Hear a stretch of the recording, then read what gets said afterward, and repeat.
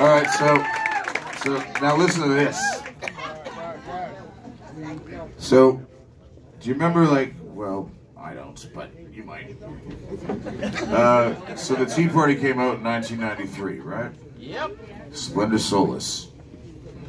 Yep. And at that time, in rock music, mostly every other rock band was trying to smell like Teen Spirit. But not those three boys from Windsor. Oh, no. They had grand designs. It's a different thing.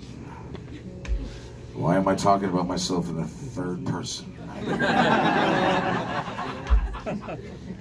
But the thing is that, you know, in my naivete, in my youth, I had the idea that, okay, we just got signed to EMI Records, right? You know, man, we're going places, and I am going to become the Dark Lord of Canadian rock. You kind of did.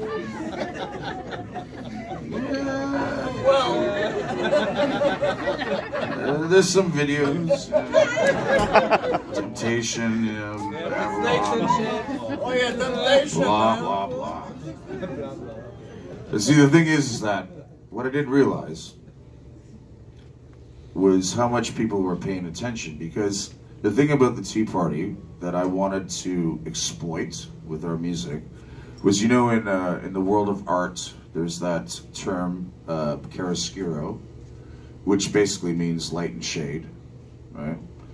And I wanted the band to be balanced. Like, I wanted us to be like as heavy as anything for rock music, but also, you know, explore the acoustic side of things, you know, just like our forefathers did. And but I didn't really think that people were paying attention to that. But it turns out that at the very least, 50 couples around the world have walked down the aisle to this next song that I'm going to play. Nice. Right? Cool. So the whole fucking Dark Lord of Rock thing just goes out the fucking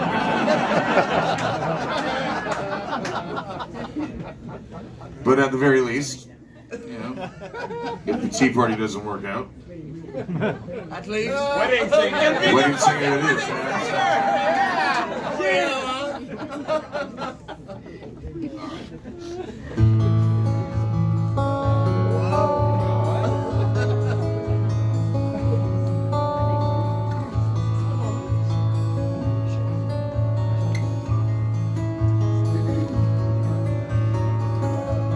Hey, lady, looks like I'm under your spell once again.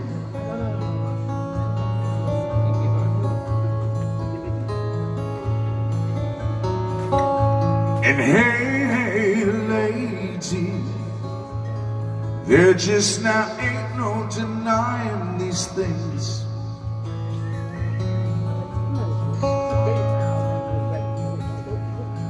I will always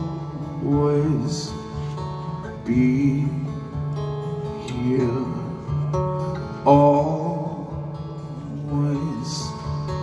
be with you.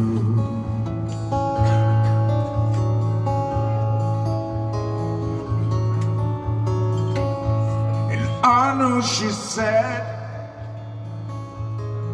let those leaves fall wherever they may.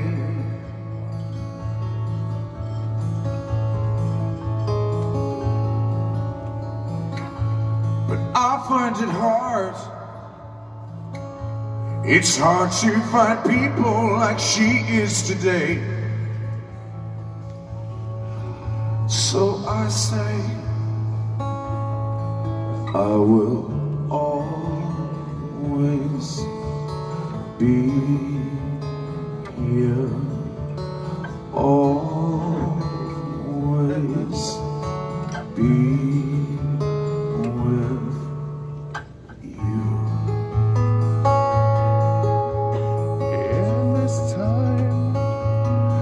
In this time,